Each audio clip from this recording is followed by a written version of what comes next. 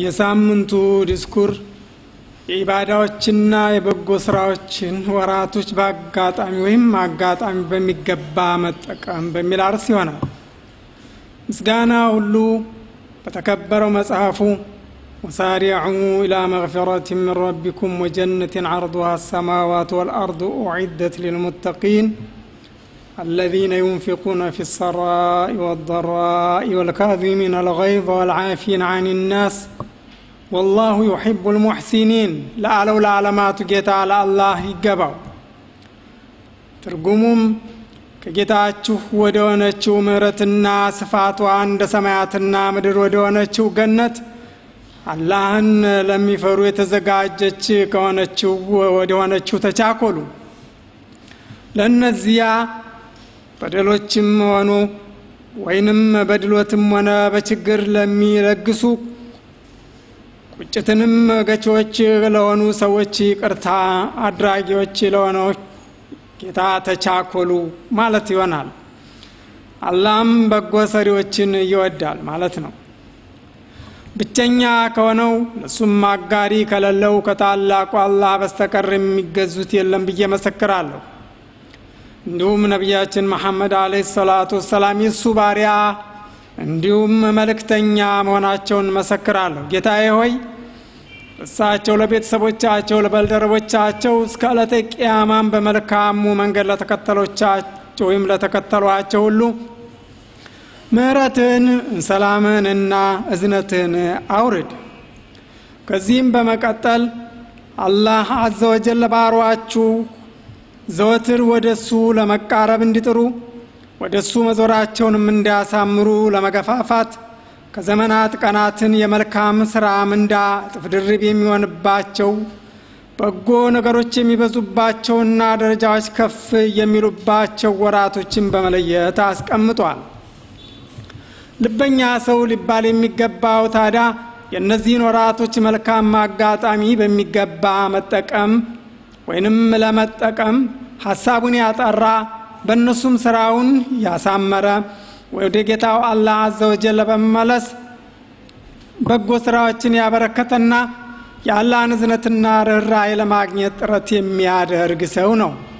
ነቢያችን አለይሂ ሰላቱ ወሰላም እንዲህ ይላሉ፣ ለጌታችሁ ምሕረት አድርጉ። በዘመናት ቀናት የእዝነት ጊዜያት አሉ፣ እነሱንም ለማግኘት ጥረት አድርጉ።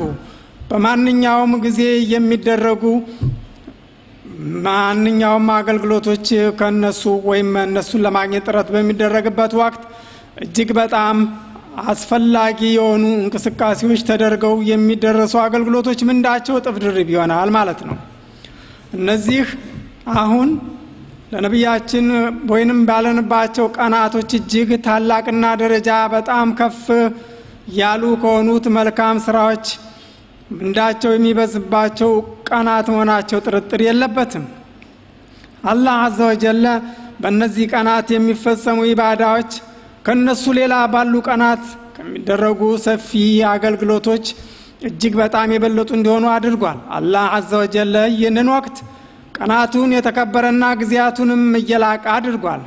ነብያችን አለይሂ ሰላቱ ወሰላም እንደዚህ ይላሉ፣ እነዚህን ቀናት ትሩፋትና ታላቅነታቸውን ታላቁ አላህ በቅዱስ ቁርአን የማለባቸው በመሆኑ አረጋግጧል በማለት መሐላውን ያደረሰው ወልፈጅር ወለያሊን አሽር ወሸፍዕ ወልወትር በማለት ነው ካሉ በኋላ ትርጉሙም በጎ አመላለሁ በ10 ሌሊቶች በጥንዱም በጣምራው ማለት ነው። ብዙሃን የቅዱስ ቁርአን ተንታኞች 10 ሌሊት የተባሉት የዙል ሒጃ 10 ቀናት የመጀመሪያዎቹ መሆናቸው አንድ አቋም ወስደዋል። በእነዚህ ቀናት የመሐላ ቃል ታላቁ አላህ ያሰፈረው ታላቅነታቸውንም ለመግለጽ ነው ይላሉ። ይህንንም ታዲያ ታላቁ አላህ ትርጉሟ የምትከተለው በሆነችው የቅዱስ ቁርአን አንቀጽ አረጋግጦታል ይላሉ። ለነሱም የሆነች ጥቅሞችን ይጣዱ ዘንድ በታዋቂ ቀናቶችም ውስጥ ከሰማያትና ከዚያም በላይ የሆኑ ምንዳዎችን ለማግኘት ከለማዳ እንስሳዎች የሰጠናቸው ሲሳይ ላይ የአላህን ስም ያወስ ዘንድ ይመጣል ማለት ነው። በእነዚህ ቀናት የማንኛውም ሙስሊም አንድ ስግደት ምጽዋት እንዲሁም ስግደትና ሌሎችም አገልግሎቶች ምንዳቸው ጥፍ ድርብ ይሆናል። ከነዚህ ቀናት ትሩፋት ሌላው ደግሞ አላህ የሚወዳቸው ቀናት መሆናቸው ነው። ታላቁ አላህ እነዚህን ቀናት የተወደዱ እንዲሁም በእነሱ የሚፈጸሙ ሥራዎች ምንዳቸው እጅግ ታላቅ የሆነ ማድረጉን ሊቃውንት አስፍረዋል። ነቢያችን አለይሂ ሰላቱ ወሰላምም እንዲህ ይላሉ፣ እነዚህ ቀናት የበለጠ በእነሱ መልካም ሥራ አላህ ዘንድ እጅግ የሚወደድባቸው ቀናት የሉም። የዙልሂጃ 10 ቀናት ማለታቸው ነበር። ያን ጊዜም ባልደረቦች የአላህ መልእክተኛ ሆይ በአላህ መንገድ ከመዋጋትም አሉ። እሳቸውም አዎ በአላህ መንገድ ከመዋጋትም አንድ ሰው ሕይወቱንና ገንዘቡን ሰውቶ ከዚያም በአንዱም ያልተመለሰ ሰው ሲቀር አሉ። በመሆኑም ማንኛውም ሙስሊም በተለያዩ የኢባዳ አይነቶች ወደ አላህ አዘወጀል ለመቃረብ የዚህን ታላቅ ትሩፋትና ሰፊ ምንዳ መልካም አጋጣሚ በሚገባ መጠቀም ይጠበቅበታል። በእነዚህ ቀናት የአላህ ባሮች ወደ አላህ አዘወጀል ሊቃረቡባቸው ከሚችሉ ኢባዳዎች መልካም የገንዘብና የአካል አቅም ላለው ሰው የሐጅን ሥራ ማድረስ ነው። ታላቁ አላህ ትርጉሟ የምትከተለው በሆነችው አንቀጽ ይህን የሐጅ ሥራ እንዴት እንደሆነ አውርቷል። ሐጅ ጊዜያቶች የታወቁ ወሮች ናቸው። በእነርሱም ውስጥ ሐጅን እንዲሰራ ነፍሱን ያስገደደ ሰው በሐጅ ውስጥ ሴትም መገናኘት ማመጽ መከራከርም የለም ማለት ነው። ሐጅም ማድረስ ከእስልምና ማዕዘናት አንዱ መሆኑ ይታወቃል። በመሆኑም ነቢያችን አለይሂ ሰላቱ ወሰላም እንዲህ ይላሉ፣ ሴትም መገናኘትና ማመጽንም ያላደረሰ ሰውና ሐጅን ሥራውን ያከናወነ ሰው እናቱ እንደወለደችው ቀኑ ነው ይመለሳል። የሐጅ ትሩፋት የላቀ ስነ ምግባርና ለማንም ታላቅ አጋጣሚ ነው። በዚህ አጋጣሚ አንድ ሙስሊም በአላህ ፍራቻ ይታነጻል። የመንፈሱንም እንዲሁም አጠቃላይ የልቡን መልካም እና መጥፎ ለይቶ ለመከታተልም ይችላል። እንደራስ ሰዎችን ማስቀደም እንዲሁም ፍላጎትና ስሜቱን መቆጣጠር የሚችልበት ደረጃ ላይም ይደርሳል። እዚህ ላይ ልናረጋግጠው የሚገባ ነገር ቢኖር የሐጅ ኢባዳ ለዓለም ሁሉ የሚተላለፍ የሰላም መልእክት መሆኑን ነው። ሐጅ በአጠቃላይ መልኩ ጸጥታን፣ ሰላምንና ደህንነትን ያቀፈ ኢባዳ ነው። አንድ የሐጅ ሥራ የጀመረ ሰው አይጨቃጨቅም፣ አይከራከርም፣ አውሬንም እንዲደነብር አያደርግም። ታላቁ አላህ ትርጉሟ የምትከተለው በሆነችው አንቀጽ ይህን ጉዳይ አረጋግጦታል። እናንተ ያመናችሁ ሆይ እናንተ በሐጅ ሥራ ውስጥ ስትሆኑ አውሬን አትግደሉ ማለት ነው። በእነዚህ ቀናት በዚህ ቦታ የሰው ልጅ ሰላም እንዲያሰፍን እንዲሁም ሰዎችን አልፎ እጽዋትና አትክልትንም እንዲያካትት የታዘዘ መሆኑን ሊቃውንት ገልጸዋል። ነቢያችን አለይሂ ሰላቱ ወሰላምም እንዲህ ይላሉ፣ አላህ አዘወጀል ይህንን ወር እና ቦታ እርም አድርጓል። እሾኩ አይቆረጥም፣ በአውሬም ጉዳት ማድረስ አይፈቀድም፣ እንዲሁም የወደቀ ገንዘብ ባለቤቱን ለማፈላለግ እንጂ አይነሳም።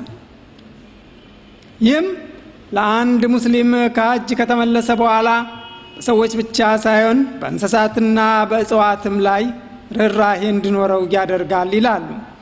እውነተኛ ሙስሊም ማለት የሰው ልጅ ከሙስሊምም ሆነ እንዲሁም ሌሎች ተንኮሉ የዳኑ ናቸው። ነቢያችን አለይሂ ሰላቱ ወሰላም በመጨረሻ ዲስኩራቸው እንዲህ ይላሉ፣ ንቁ ምን ማን እንደሆነ ልንገራችሁን?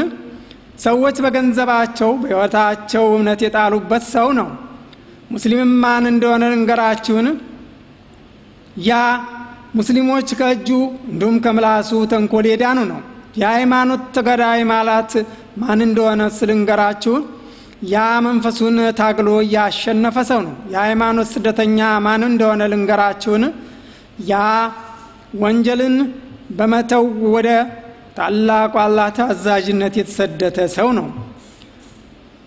አንድ የአላህ ባሪያ ወደ ጌታው ከሚቃረባቸው በላጭ ሥራዎች መካከል በእነዚህ የተከበሩ ቀናት ጾምን ማድረስ አንደኛው ነው። ጾም ከበላጭ ኢባዳዎች አንደኛው እና ከታላህ መቃረቢያ እጅግ ታላቁ ነው። አላህ Subhanahu Wa Ta'ala የራሱ እንደሆነም ገልጿል። ነብያችን አለይሂ ሰላቱ ወሰላም እንዲህ ብለዋል፣ የአደም ልጅ ሥራ ሁሉ የራሱ ነው ከጾም በስተቀር እሱስ የኔ ነው፣ እኔ በራሴ ምንዳውን እሰጣለሁ። እንደውም ነብያችን አለይሂ ሰላቱ ወሰላም በሌላ ሐዲስ እንዲህ ብለዋል፣ በአላህ መንገድ አንድ ቀን የጾመ ሰው አላህ ከሱና ከወንጀሉ ወይም ከገሃነም መካከል 40 ዓመት ወይም ወራቶች ያራርቅለታል። በመሆኑም አንድ ሙስሊም በእነዚህ በዘጠኙ ዙልሂጃ መጀመሪያ ቀናት የተቻለውን ያህል ሊጾም ይገባል። በተለይም ደግሞ የሐጅ ሥራ ያልያዘ ሰው ከሆነ በአረፋ ቀን መጾም እጅግ በጣም እየተወደደ ነው። ነብያችን አለይሂ ሰላቱ ወሰላም የአረፋ ቀን መጾም አላህ አንድ ያለፈ ዓመት እንዲሁም ሌላ የሚመጣ ዓመት ወንጀል እንዲማርበት ተስፋ ይደረግበታል ብለዋል። የአረፋ ቀን አላህ ዘወጀል ባሮቹ ላይ እዝነት ምህረትና ከእሳት ነፃ መሆን የሚቸርበት ቀን ነው። በዚህ ቀን የአላህ ጸሎት ወይንም ጸሎት በሚደረግበት ወቅት ተቀባይነቱ የተረጋገጠም ነው። ነብያችን አለይሂ ሰላቱ ወሰላም እንዲህ ይላሉ፣ ከአረፋ ቀን የበለጠ አላህ ባሪያን ከእሳት ነፃ የሚያደርግበት ቀን አንድም ቀን የለም። እሱም ይቀርብና በእዝነቱ በእነሱ መላእክቶች ላይ ይፎክራል። ይህ ቀን አላህ በሱ እምነት ሙሉ ያደረገበት ተድላንም ያሟላበት ቀን ነው። ከርሳቸው አላህ ይወደድና ዑመር ኢብኑ አልኸጣብ ከዕለታት አንድ ቀን አንድ አይሁዲ እንዲህ ሲል ጠየቃቸው፣ የምእምናን አዛዥ ሆይ እናንተ በመጽሐፋችሁ የምታነቧት አንዲት አንቀጽ አለች፣ በእኛ በአይሁዳ ላይ ብትወርድ ኑሮ ያን የወረደችበትን ቀን የሚከበር በዓል አድርገን በያዝነው ነበር አሉ። እሳቸውም የትኛዋን አንቀጽ ማለት ነው በማለት ጠየቁት። እሱም እንደዚህ የምትለው አንቀጽ አልየውማ አክመልቱ ለኩም ዲነኩም ወአትመምቱ አለይኩም ኒዕመቲ ወረዲቱ ለኩም الاسلام ዲና የምትለዋን አለ። ትርጉሙም ዛሬ ሃይማኖታችሁን ለእናንተ ሞልቻለሁ፣ ጸጋዬንም በእናንተ ፈጸምኩ፣ ለእናንተም እስላም ከሃይማኖት በኩል ወደድኩኝ ማለት ነው። እርሳቸውም አላህ ይወደድላቸውና እንደዚህ አሉ፣ ይህ አንቀጽ የወረደችው ነብያችን አለይሂ ሰላቱ ወሰላም በአረፋ ቆመው የመጨረሻ ዲስኩር ባደረሱበት ቀን አርብ ቀን ነው፣ የነንም አውቀናል አሉት። ማንኛውም ሙስሊም በእነዚህ ቀናት አላህ ዘወጀልን በሰፊው ሊያወሳ ይገባል። አላህን ማውሳት እጅግ በጣም ታላቅ ምንዳ የሚያስገኝ ነው። ታርጉማ የምትከተለው በሆነ አንቀጽ አላህ Subhanahu Wa Ta'ala ጉዳይ አረጋግጧል። ሷም እነዚያ ያመኑ ልቦቻቸውም አላህን በማውሳት የሚረኩ ናቸው። ንቁ፣ አላህን በማውሳት ልቦች ይረካሉ። ነብያችን አለይሂ ሰላቱ ወሰላም እንደዚህ ብለዋል፣ በእነዚህ 10 ቀናት የበለጠ አላህ ዘንድ እጅግ የተላላቅ የሆኑ እንዲሁም እሱ ዘንድ በእነሱ በጎ ሥራዎች እጅግ የተወደዱ ቀናት የሉም። በእነሱም ተህሊልን ተክቢርና ተህሚድን አብዙ፣ እንዳችሁ እየበረከተ ይሆናልና ማለት ነው። በመሆኑም ማንኛውም ሙስሊም በእነዚህ ቀናት የአላህን ታላቅነት በመግለጽ ድምፁን ከፍ አድርጎ ተክቢራ ማድረስ የተወደደ ይሆናል። ነብያችን አለይሂ ሰላቱ ወሰላም እንዲህ ይላሉ፣ ንቁ፣ ከሥራችሁ ሁሉ የበለጠ የሆነውን በደረጃም ከፍ ያለውን ንጉሳችሁ ዘንድ የጠራ የሆነውን ለእናንተም ወርቅና ብር ከመስጠት የበለጠውን ጥላቶቻችሁን አግኝታችሁ አንገቶቻችሁን ከሚመቱና አንገቶቻችሁንም ከመምታት የተከበረ የሆነውን መግባር ልንገራችሁን አሉ። ባልደረቦችም ይሁን ይንገሩን አሉ። እሳቸውም አላህ Subhanahu Wa Ta'ala ማውሳት ነው በማለት መለሱ። ከርሳቸው አላህ ይወደድና ሙዓዝ ኢብኑ ጀበል እንደዚህ ብለዋል፣ ለአንድ ሰው አላህን ከማውሳት የበለጠ ከእሳት የሚያርቀው ነገር የለም ብዬ አምናለሁ። ይህንን ቃሌን ተናገርኩኝ፣ ለእኔና ለእናንተም ምህረትን ከታላቁ አላህ ዘንድ እለምናለሁ። ምስጋና ለዓለማቱ ጌታ ለአላህ ይገባው። የአላህ እዝነትና ሰላም በነቢያችን በመልእክተኞች መጨረሻ በመሆኑት ላይ ይውረድ፣ በሳቸው በቤተሰቦቻቸውም እንደዚሁ። ሙስሊም ወንድሞች ሆይ በእነዚህ ቀናት አንድ የአላህ ባሪያ ወደ ጌታው ከሚቃረብባቸው ታላላቅ ሥራዎች አንዱ ወድህያ ማድረስ ነው። ወድህያ ማድረስ ከአላህ አዘ ወጀል ሃይማኖት መመልከቻዎች ወይንም መለያዎች አንደኛው ነው። የኢብራሂማዊ እምነት እንዲሁም የነብያችን ፈለግ ማስረጃም እንደሆነ የእምነቱ ሊቆች ይጠቁማሉ። ታላቁ አላህም ትርጉሙ የሚከተለው በሆነችው አንቀጽ አብራርቷል። ይህ ነው ነገሩ የአላህንም የሃይማኖት ምልክቶች የሚያከብሩ እርሷ ከልቦቻቸው የሆኑ ጥንቃቄ ናት። ነብያችን አለይሂ ሰላቱ ወሰላም ስለ ኡድሂያ ተጠይቀው መልስ ሲሰጡ እንዲህ ብለዋል። የአባታችሁ የኢብራሂም ፈለግ ነው። እንዲሁም በሌላ ሐዲስ እንዲህ ብለዋል። የሰው ልጅ በናህር ቀን ከሚሰራቸው እጅግ በጣም መልካም ከሆኑና አላህ ከወደዳቸው ስራዎች ኡድሂያ ከመጣል የበለጠ ስራ የለም። የኡድሂያ አርድ መፋቃቀር፣ መተዛዘን፣ መከባበርና ከማህበረሰቡ አባላት መካከል ጠንካራ ትስስር እንዲኖር ከሚያደርጉ የማህበራዊ ትብብር ገጽታ አንዱ ነው። ነብያችን አለይሂ ሰላቱ ወሰላም በህዝብ ዘንድ ችግር መስፋፋቱን ባዩ ጊዜ እንዲህ አሉ። ከናንተ መካከል ኡድሂያ ጣለ ሰው ከሱ ምንም ካይቀንስ 3ኛ ቀን እንዳይነጋበት አሉ። በቀጣዩ አመት ባልደረቦቻቸው ባለፈው አመት እናድርግን ሲሉ ያላህ መልእክተኛን ጠየቁ። እሳቸውም ብሉ ለዳም ምጽዋት ስጡ ከፊሉንም አስቀምጡ በዚያ ባለፈው አመት ችግር ስለነበረ በኡድሂያ አርዳችሁ ሰዎችን እንድትረዱ አስቤ ነበር አሉ። ይህንም ማለትም ሀገር ችግር በሌለበትና ምግብ በተትረፈረፈ ጊዜ ብሉ ከፊሉንም አስቀምጡ የሚለው የነብያችን አለይሂ ሰላቱ ወሰላም ሐዲስ ይቀደማል ማለት ነው።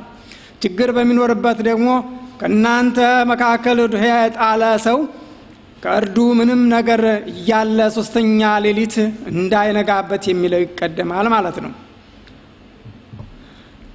እንዲሁም እንደሚታወቀው የኡድሂያ ማረድ ወይንም በእርድ የሚረጋገጥ በመሆኑ ለወገኖች እርዳታ ለመስጠት ዋጋውን በመስጠትም ይረጋገጣል። እንዲሁም የኛው ሰዎች ክብራቸው ሳይነካ የተለያዩ ችግሮች ያሉባቸውን ሰዎችን በመለየት የሚደረስ በመሆኑ ጥቅሙ እጅግ በጣም ሰፋ ያለ ነው ይላሉ። ማንኛውም ሙስሊም ጥቅማቸው በሁሉም የህብረተሰብ ክፍል ተደራሽ የሚሆኑ የተለያዩ መልካም ስራዎችን በማንኛውም ቀን በተለይም ደግሞ በእነዚህ አሁን ባለንበት ቀናት ሊፈጽም ይገባል። አንድ ሰው ይህንን በሚያደርግበት ወቅት ታላቅ ምንዳ እንደሚያገኝ ታላቁ አላህ ትርጉማ የምትከተለው በሆነችው አንቀጽ አረጋግጧል። እናንተ ያመናችሁ ሆይ በእርሱ ውስጥ ሽያጭ እንዲሁም ሌሎች ነገሮች ወደማይፈጸሙባቸው ነገሮች ከመምጣት በፊት ከሰጠናችሁ ነገር ለግሱ። ካዶችም እነሱ በዳዮች እነሱ ናቸው። ነብያችን አለይሂ ሰላቱ ወሰላም ገንዘብ በመስጠት ወይንም ምጽዋት በመስጠት በማንኛውም መልኩ ሊጎዳ አይችልም ማለታቸው ተወርቷል። እኛ በአሁኑ ወቅት መተጋገዝ፣ መተባበር፣ የሌሎችን ሁኔታ መረዳት እጅጉን ያስፈልገናል። ያውም እንዲህ የሚለውን የነብያችን አለይሂ ሰላቱ ወሰላም ቃል ለመታዘዝ ነው። ሙስሊም የሙስሊም ወንድም ነው፣ አይበድለውም፣ አሳልፎ አይሰጠውም። የወንድሙን ጉዳይ ለማውጣት የቆመ ሰው አላህ ጉዳዩን ያወጣለታል። ከአንድ ሙስሊም ጭንቅን ያቃለለ ሰው ቂያማ ቀን ወይም ጭንቀቶች አንደኛውን ያቃልልለታል። አንድ ሙስሊምን ከማጋለጥ የታቀበ ሰው በትንሣኤ ቀን አላህ ያጋልጠውም። ነብያችን አለይሂ ሰላቱ ወሰላም እንዲህ ብለዋል። አንድ ቀን ማንኛውም ሙስሊም ምጽዋት መስጠት አለበት አሉ። ባልደረቦችም ያላህ መልእክተኛው ገንዘብ ባይኖረው ሲሉ ጠየቁ። በእጁ ይስራ ከዚያም ራሱን ይጥቀም ምጽዋትም ይስጥ አሉ። እነሱም ባያገኝስ በማለት ጠየቁ። እሳቸውም ባለጉዳይን የተጨነቀን ይገዛሉ። እነሱም ባይችልስ ሲሉ ጠየቁ። እሳቸውም ውለታን ይዋል ተንኮልንም ከመፈጸም ይታቀብ፣ ይህ ለሱ ምጽዋቱ ነው አሉ። ጌታዬ ሆይ አንተን እንድናወሳ እንድናመሰግን ኢባዳንም እንድናሳምር እገዘን። አሚን።